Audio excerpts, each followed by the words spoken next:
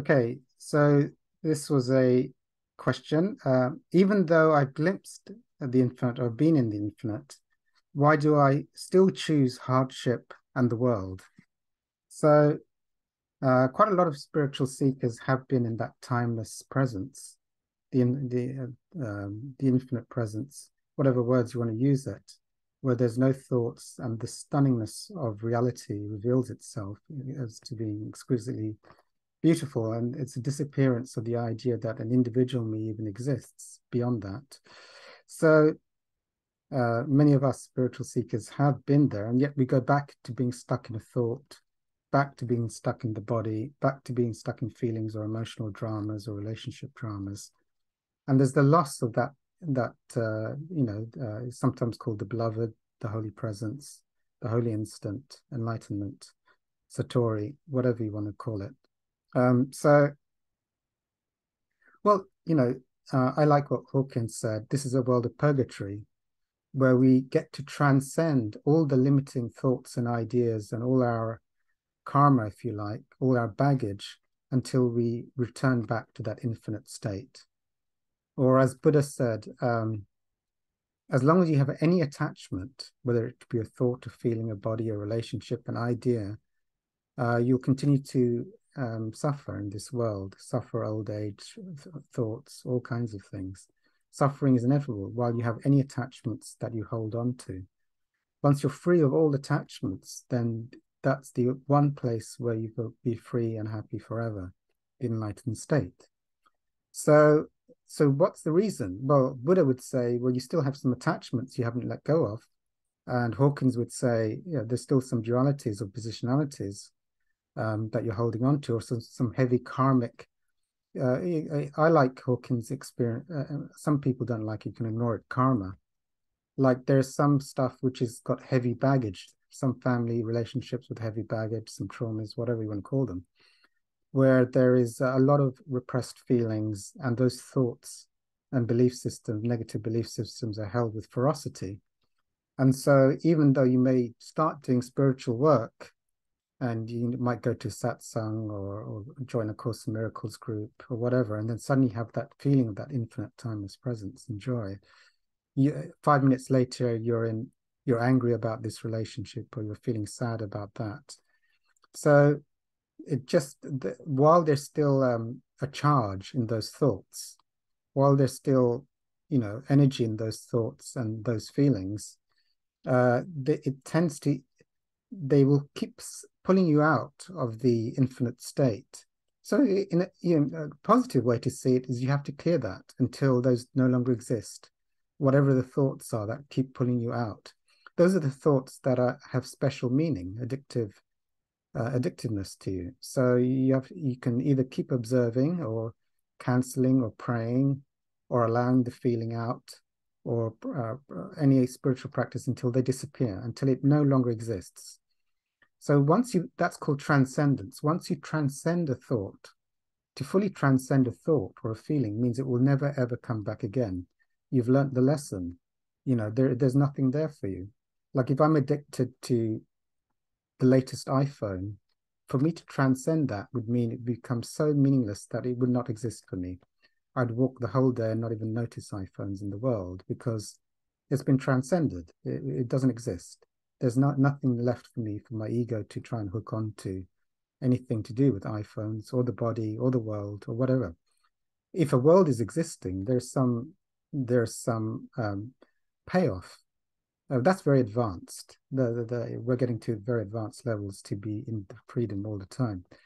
That's very advanced. So why does it's the payoff of being the experiencer, of wanting to experience the world at a very subtle level of duality. So if you let that go, what if you surrender? I get a payoff of just seeing colors and seeing experiences. So what if there was no payoff there? So then that's another clearing. So there'd be no payoff in wanting to be in the world as the ultimate state. So you're okay whether the world exists or doesn't exist. So that's about. But If you're suffering like relationships or thoughts or suffering feelings of the body, then those are the ones you clear. That's very advanced. The world would not even exist if there was no payoff of the world. You surrendered the world completely to God. Let go of your attachment to yourself as an experiencer in the world.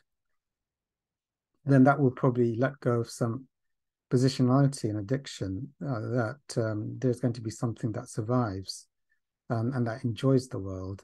So you let go of that equality duality, that idea. And my experience is beyond the world is the infinite light. But even to get to bliss or levels of enlightenment in the world is very advanced and good enough.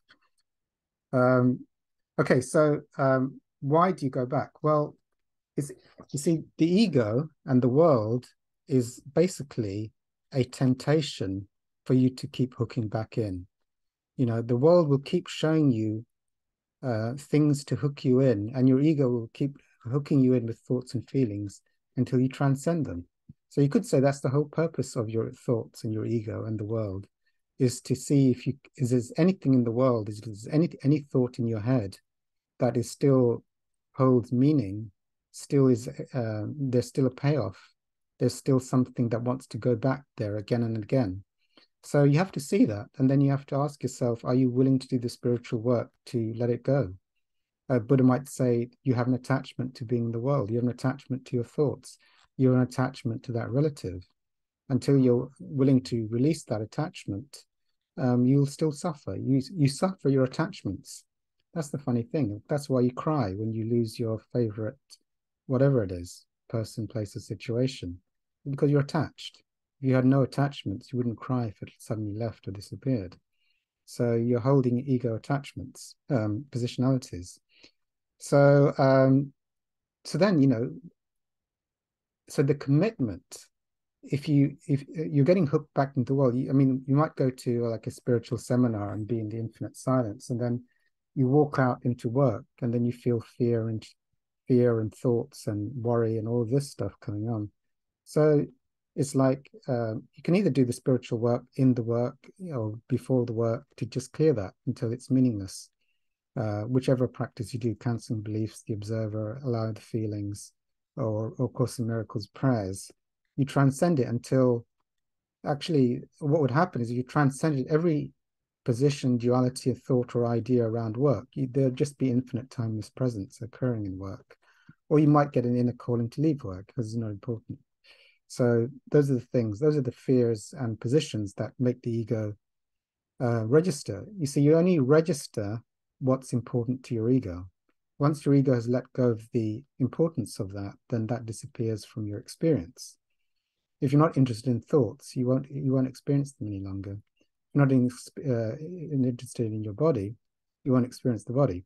I'm often in that what I call the bodiless state, being the observer of the body and not being interested in the body. You're not aware of that you have a body, and then the harder one to do is let go of the addiction to thoughts, the payoff of just being in the head all the time.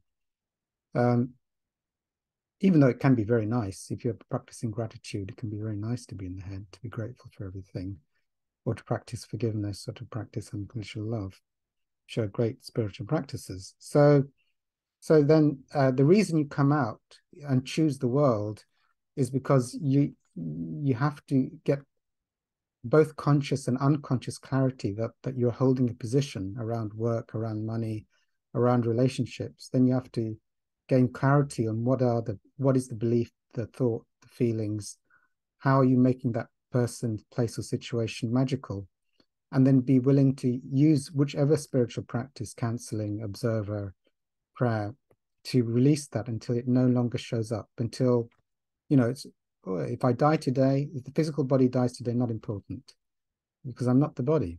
When that's gone, then that's gone. You see, you're not going to complain about the body dying ever again, because that's been transcended.